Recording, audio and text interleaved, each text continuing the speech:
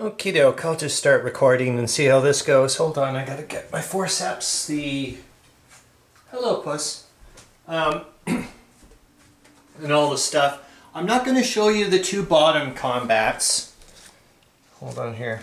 So, these two guys here, basically, essentially the two cavalry are just going to run away. That's what I'm assuming is going to happen. So, it's kind of pointless to show you. It's this big one over here. And I actually did make a mistake. It was weird when I was putting up the strength point Alberto markers way back when.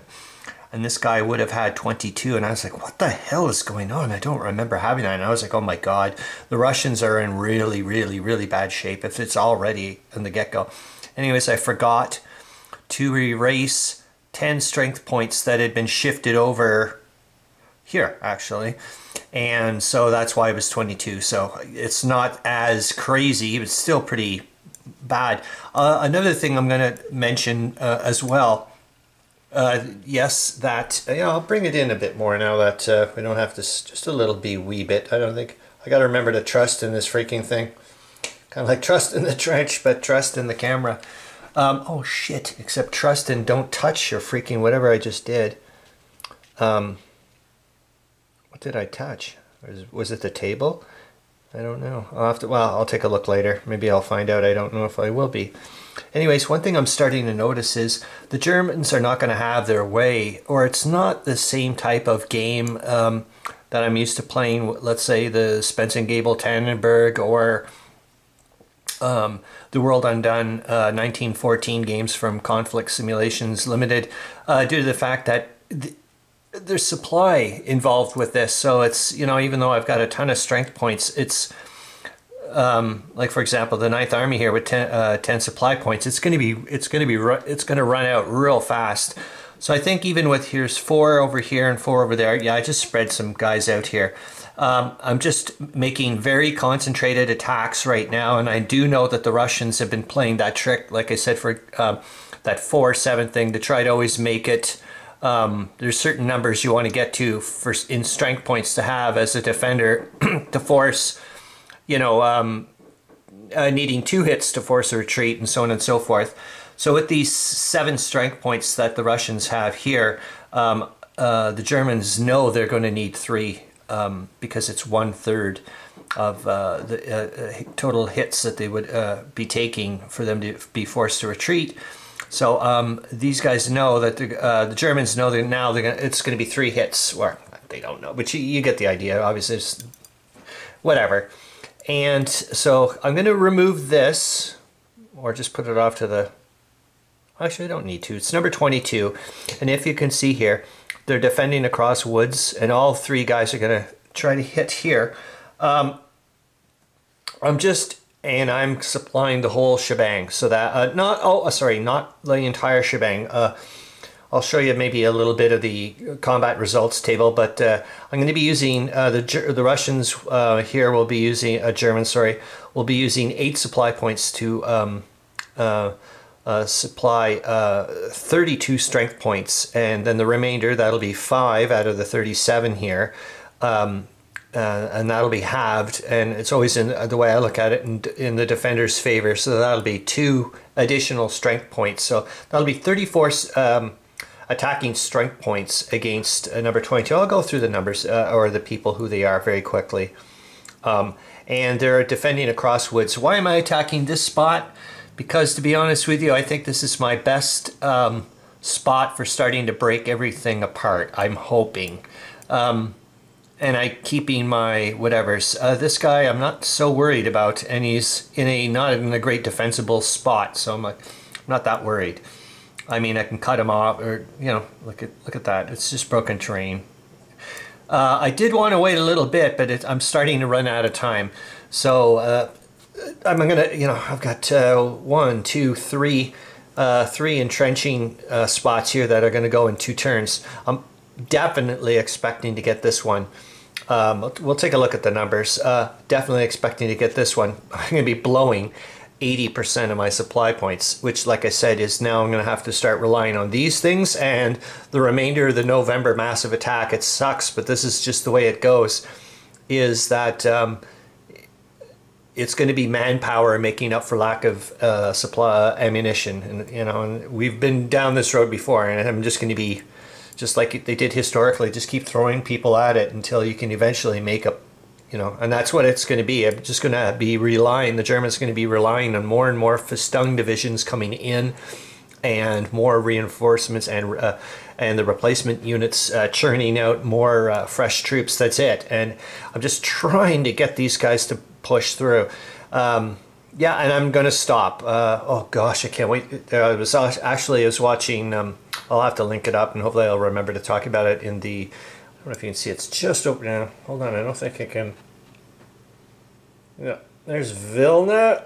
Yeah, there, right there.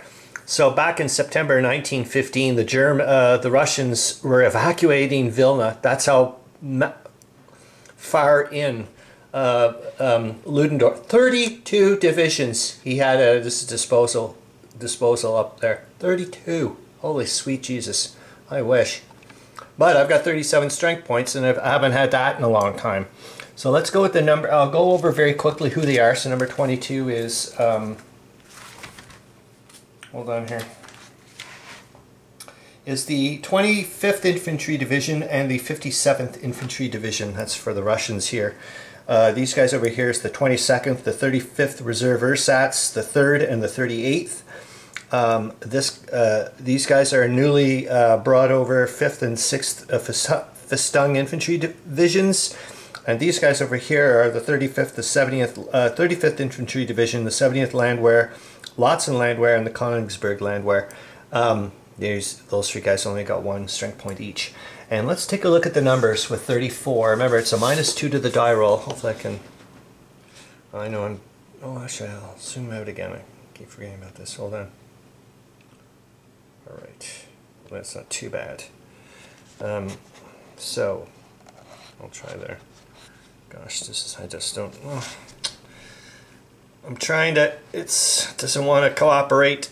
I don't want to start farting around too much. Hold on. Okay, I'll try here. So, what am I doing? It's on the bottom. I'm so not used to this. Sorry, guys. I'm so not used to this. So, here we are at 34. So, with a -2, and I need to get... the Germans need to get 3 hits to force a retreat. So, it's not too bad. I think it's basically as long as they don't get a 1. I think that's a good. I think that's what makes sense. All right, let's give this a shot. I'm going to zoom in a little again, and off we go. I don't think I'll do the counterattack. Well, we'll see. Can I do it here so I don't have to? I hope so. Good. Okay. So as long as they don't get a 1, as far as I know, if I did it right.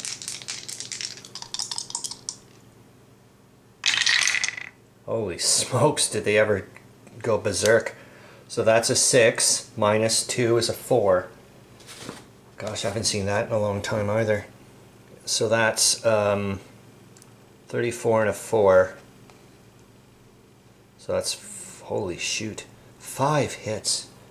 So that's, so they'll take 1/3 of that. So that means, as far as I'm concerned, that'll be... they'll lose out 2. They'll take 3 hits in the end. Like I said, I tried to go towards it. I think I did the math right. So they'll be forced to retreat. So that's the end of the... oh shoot! Let me get rid of that just so I don't forget. I'll see if I can do the counterattack nicely here. I don't know if... well, it should be fairly easy because the... I know for a fact that Redencamp doesn't have any supply points. So, it's also that other thing I was talking about. It's, maybe also with the supply, it's maybe adding that extra focus on how different World War I is to World War II. And that's, yet again, it's not because of playtime experience. It's just from watching other people talk about it on YouTube and so on and so forth. Okay, so I'm going to move this off here, just for now, so I'll know. Okay, so they're down to 2, and I know that this person is, so I did say the 25th and the 57th they're going to have to take a total of 3 hits, and oh gosh, that's quite a bit. So they're going to get +1 to their counterattacking die roll. They're forced to retreat, so their counterattack bonus thing, if you want to call it that, is going to be doubled instead of tripled, and they're unsupplied. There's no supply forthcoming. So that's yeah, they're right back up to so that's halved and then doubled. 3.5, they're back up to 7 as far as I know, unless I don't understand math, which is probably a good good bet. Oh my god. So okay, we're gonna go with the 7, and now we may have some issues, so we'll just go with it. Let's just I'll just tell you what the number, it doesn't really matter. We'll just roll, and then I'll say what it is for the counterattacking. So, but I can at least put it on the table, so I don't have to. There, and that's 7 counterattacking strength points. Oh, jeepers jumping! I don't know if you guys can see that. So that's a 1. So that's up to a 2 and a 7. So they do 1 hit. So they're forced to retreat. Ouch, that was intelligent. And then, okay, they go here. I don't even know if I'm doing it in the proper sequence if they move first. And then I know the attacker takes the hits first, then maybe moves in. Well, I guess he would have to, or yeah, that would make more sense. And then, or something like that. Okay, but that's the big thing, was the entrenchment is gone.